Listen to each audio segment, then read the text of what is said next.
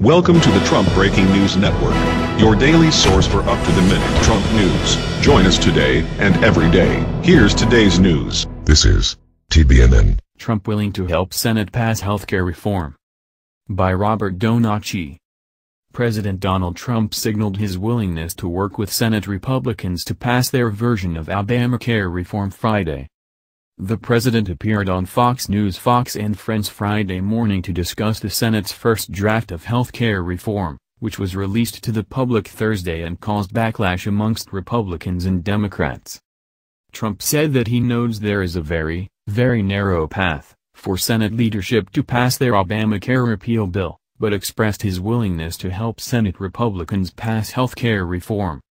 Four conservative senators, Ted Cruz of Texas, Rand Paul of Kentucky, Mike Lee of Utah and Ron Johnson of Wisconsin, came out in opposition to the bill Thursday afternoon. Currently, for a variety of reasons, we are not ready to vote for this bill, but we are open to negotiation and obtaining more information before it is brought to the floor, the senators said in a statement. There are provisions in this draft that represent an improvement to our current health care system, but it does not appear this draft, as written, will accomplish the most important promise that we made to Americans, to repeal Obamacare and lower their healthcare costs.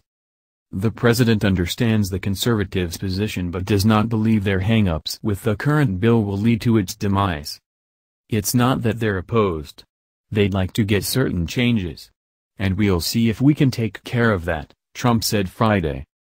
Leading up to the Senate's unveiling, Trump tweeted Thursday, "I am very supportive of the Senate health care bill. Look forward to making it really special." Trump was able to bridge the divide between moderate and conservative Republicans in the House after the American Health Care Act, AHCA, was pulled in March just hours before it was scheduled to go up for a vote on the House floor.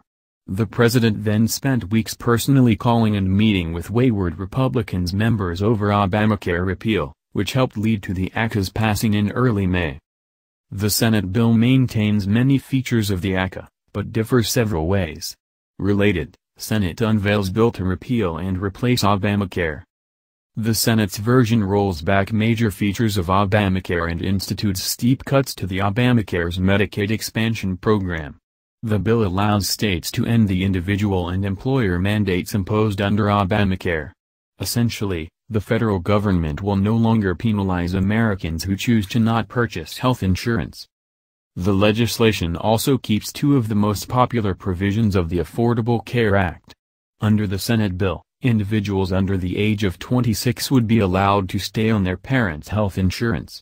Additionally, it keeps the Obamacare mandate that insurance companies are not allowed to deny, or increase the price of, coverage for individuals with pre-existing conditions. If it passes in the Senate, the legislation would have to be accepted, and likely modified, by House leadership before it can make its way to the president's desk for approval. That's the news. Join us here every day. Be sure to subscribe and click the bell. See you next time. This is TBNN.